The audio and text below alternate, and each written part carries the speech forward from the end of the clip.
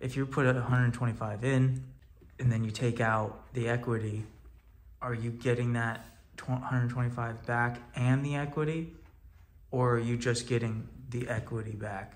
You or get what the part numbers of the allow you to get. You may be, you may have a job, your day job may pay you $40 an hour. So you're bringing in, somewhere between $1,500 and $2,000 a week in income. And you say, I don't really care about the cash flow. That is not what I'm doing. I want more money out because I want to do the job again. I don't, as long as I'm not losing money with it, I'm fine. And even if I lost a little bit of money, I'm not real concerned about that.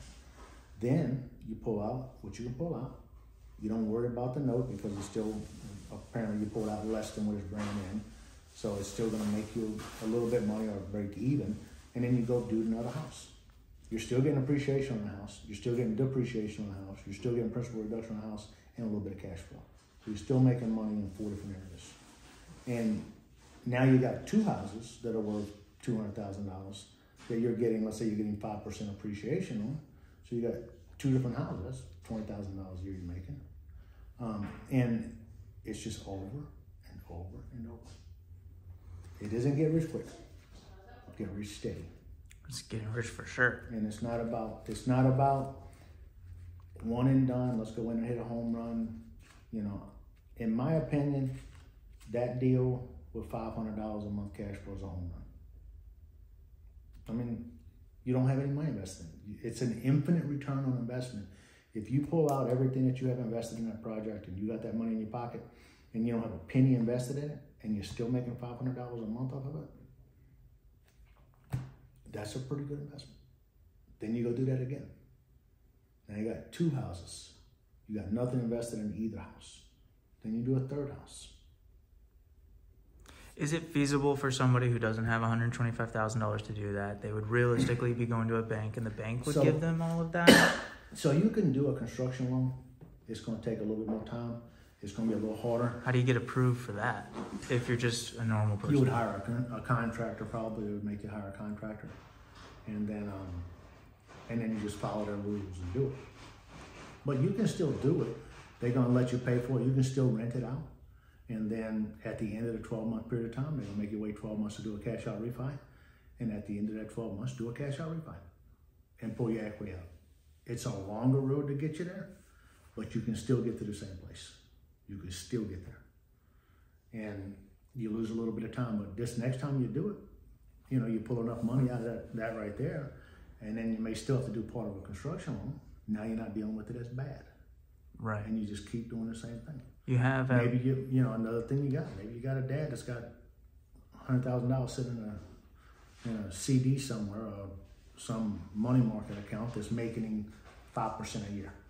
And you say, hey, Dad, can I borrow $100,000? I'll give you 10% return on investment. So now you got to give him, at the end of the 12-month period of time, you got to give him $10,000 on top of this $100,000 I gave you.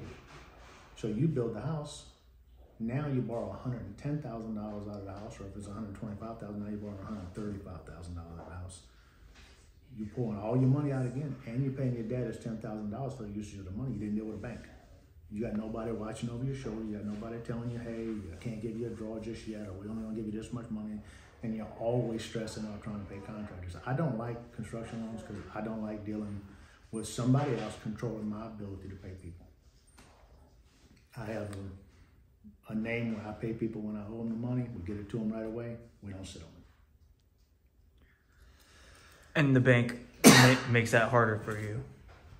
The bank, I don't deal with the bank on that. Right, but if you were to deal with the bank, yeah, if I deal with the bank, then they say, okay, whenever you get the foundation done, we're gonna give you X amount of dollars. Oh, okay, so they checkpoint you. When you get the framing done, we're gonna give you X amount of dollars. So your framer come in there and it's not 100% done. He's dragging his feet.